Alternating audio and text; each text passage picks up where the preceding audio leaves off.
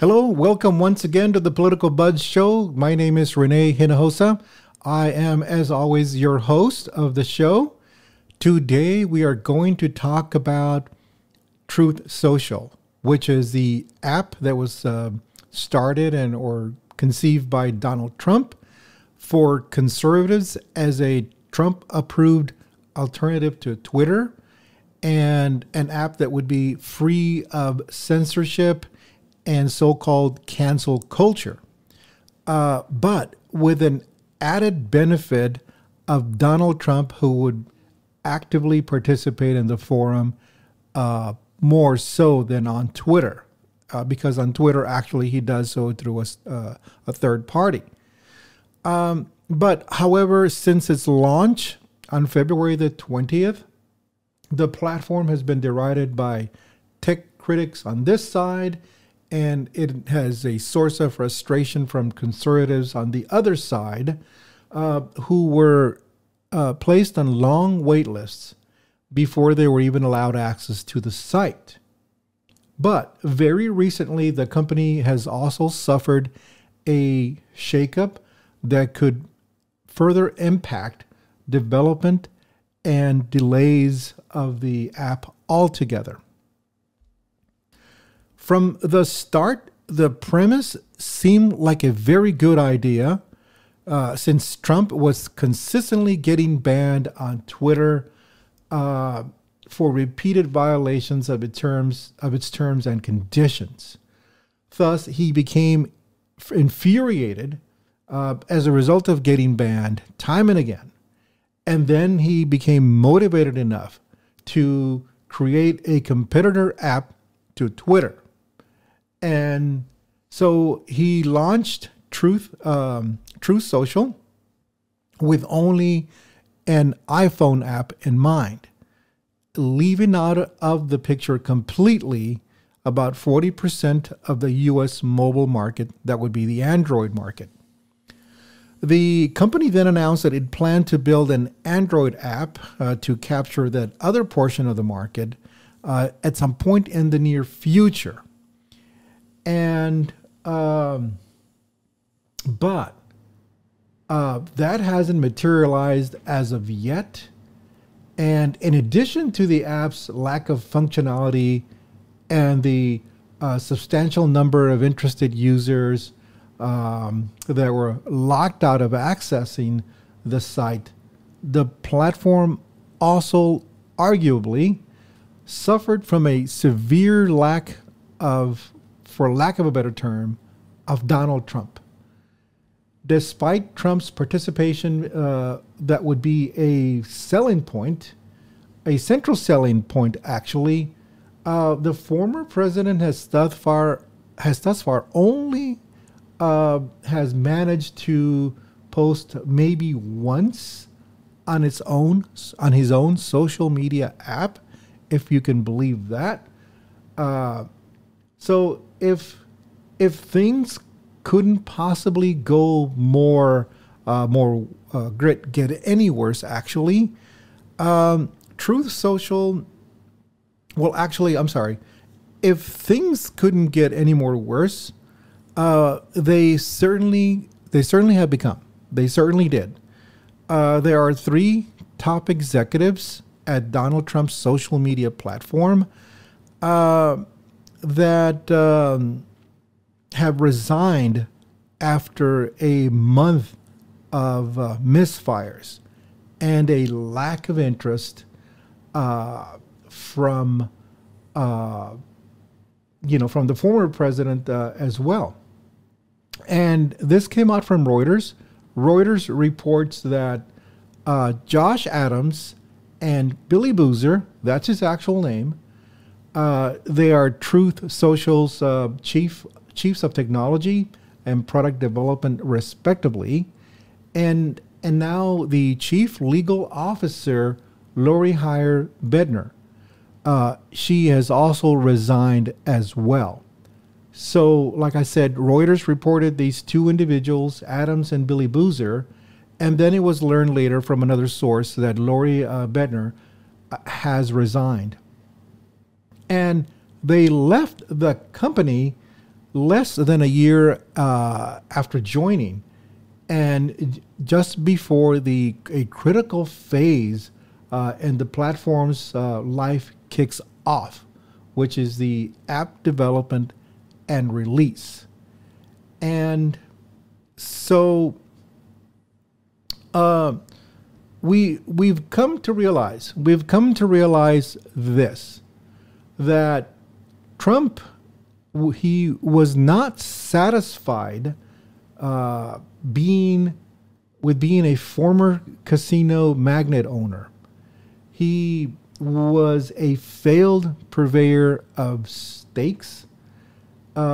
He wasn't satisfied with creating a learning institution that scammed its students. And then Trump University, I'm sorry, let me do this again.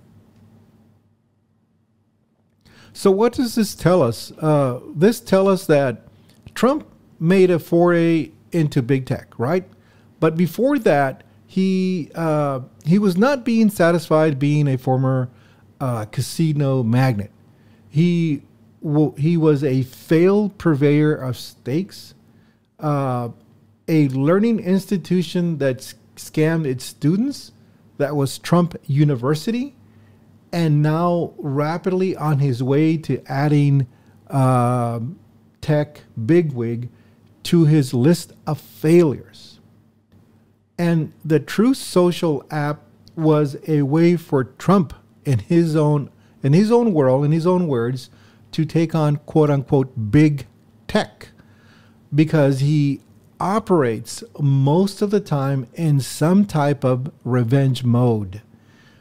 He and his allies argued that Truth Social would rival social media platforms like Twitter and Facebook, and but Truth Social has thus far failed to gain any sort of traction among its users, and it has also failed to gain any sort of popularity as well. So the app has seen a 93% drop in signups or new accounts since its launch, and installs have declined by some 800,000 users actually.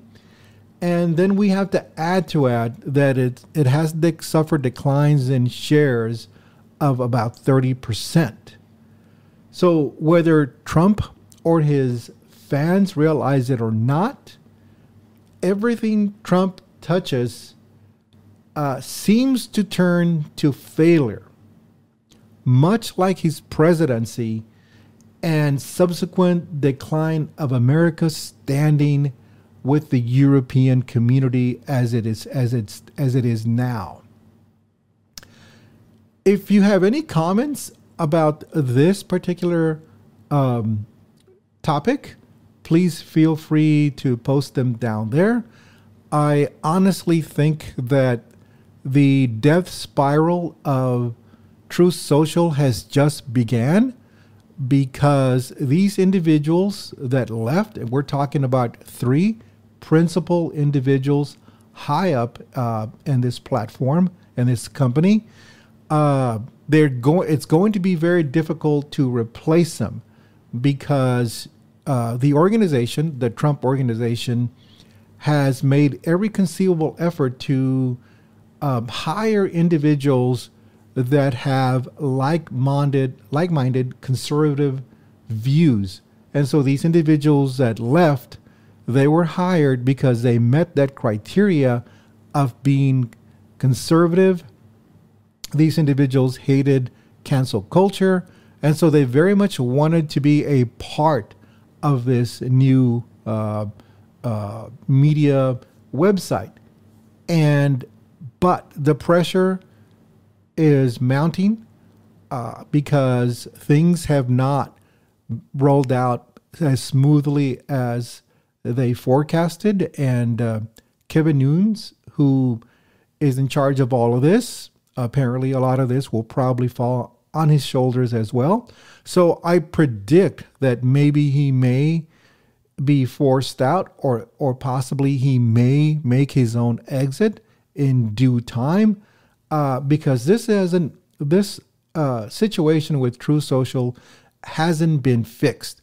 There are so many things that have gone wrong, from signups, as we mentioned, to the platform not being accessible because they may have server issues as well. And then also they haven't expanded the app to be available for Android users as well. So they're having a difficult time trying to make any traction amongst any of those markets. And yes, this has not been a smooth rollout, but I predict there's going to be more fallout from this. And consequently, I think that the app may shutter at some point in time if things aren't turned around very rapidly. Like I said, if you have any comments about this, please feel free to post them. I will try to read some of them, and I will try to respond to some of these comments as well.